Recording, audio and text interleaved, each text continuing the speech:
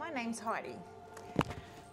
I'm a freelance jeweller and I work out of Studio 41 in Strathalbyn, South Australia. I'm going to take you through some of the tools that we use when we do gemstone threading. I call it gemstone threading because it's not just pearls and it's definitely not beading, because beading goes on tiger's tail. Yeah. So today, this introductory one, I'm just going to go through some of the things you'll need and that you'll need to get before you start your threading projects. Okay, obviously you'll have your gemstones, things that we use as far as thread goes. We use, I'll just take this off. We use two different kinds of silk. There's natural silk, and this is a Griffin silk. It comes in various sizes from 0 through to 16. I think it even goes as high as 22. These ones, the higher sizes are for gemstones that have larger holes, which I don't know whether you can see that. So you can get different colours in this. There's two kinds in the thread. You've got high performance, which I use to hold gemstones that have crystallographic structure.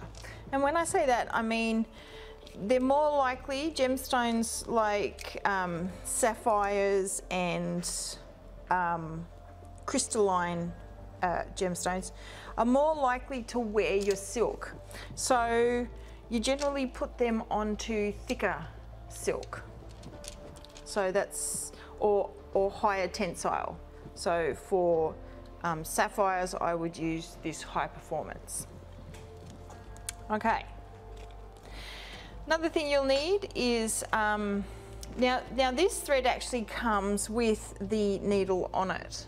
So you get so many meters in there. I usually get a 45 centimeter necklace and a bracelet out of it, but that will come with time.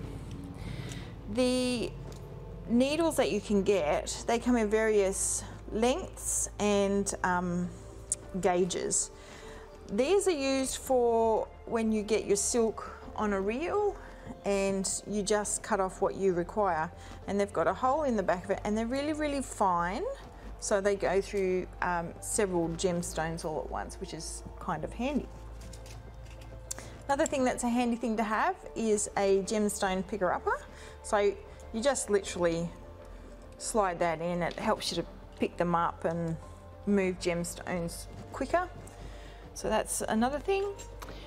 You will use flat nose snipe pliers.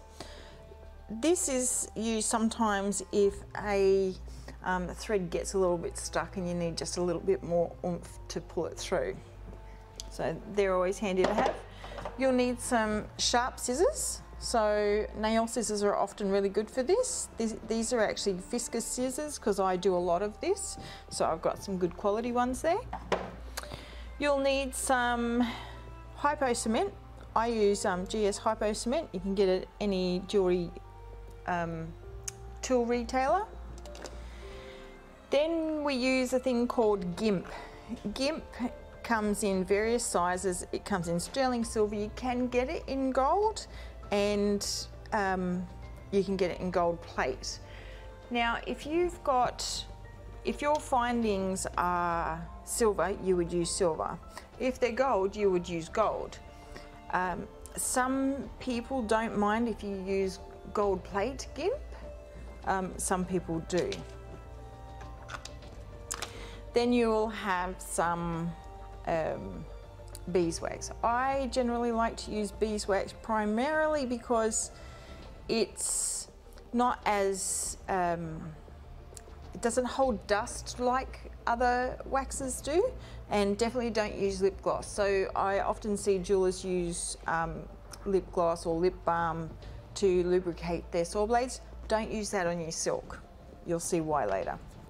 That's about all you'll need to get started to learn how to do some threadings. couple of notes on when you're taking in a job, a gemstone threading job. I generally don't refer to them as pearls, sapphires or amethyst or whatever they might look like, primarily because if they're not that and you've called them that, then you're putting yourself in a position where you may be obligated to replace the article with the gemstone that you called it. So as much as it grates my cheese, I refer to them on the job packet as beads. Now, when you take in a job, you must always count your gemstones.